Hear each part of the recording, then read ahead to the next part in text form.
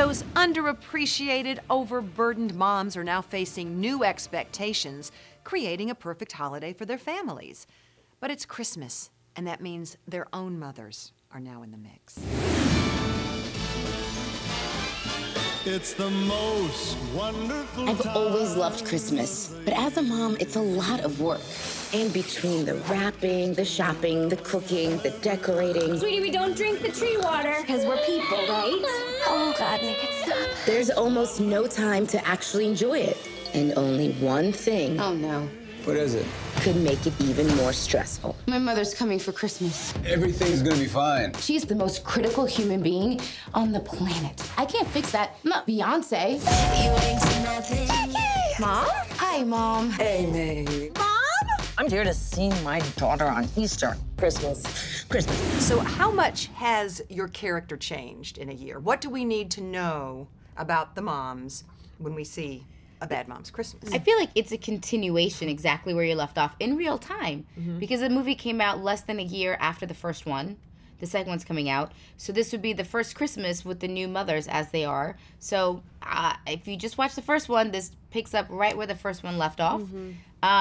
Which, you know, you have a little bit more of a confident Amy who reverts to being a 12-year-old the second her mom comes into town, but she's got a new boyfriend, and her life is a little bit more balanced, and she's not as crazed, and she's got a career, and she's, still PTA, but her mom makes her regress to being a teenager. I cannot wait to spend every waking minute with you. Oh, no. Where's your tree? I guess she's been a little busy. Well, clearly not at the gym. Woof.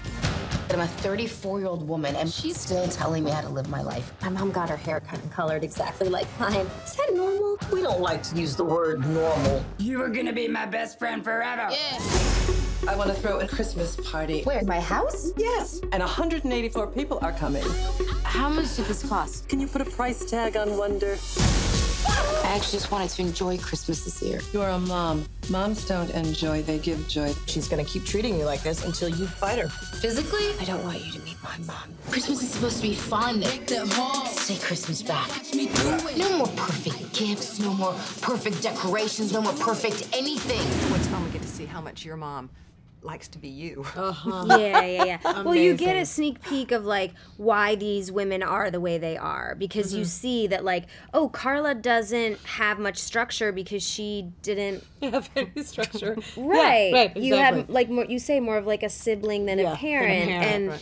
Amy is always stressed because her mom was trying to make everything perfect, and Kiki's sort of trying to be a pleaser and trying to balance everyone's wants and needs because her mom was like completely overbearing. But I think when now the girls have this like beautiful outlet of friendship to handle it. So like Amy's a little bit better, Kiki's a little bit more assertive at home, and trying to take on a modicum of responsibility. I think Carla is. Modicum. That's the word.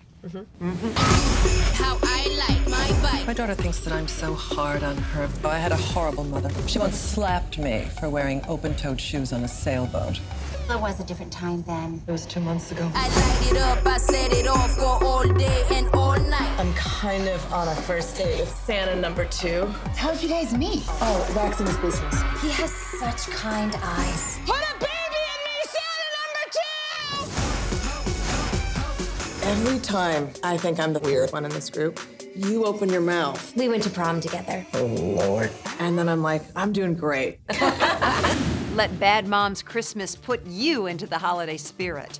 Now wreaking hilarious havoc in your real-time theater.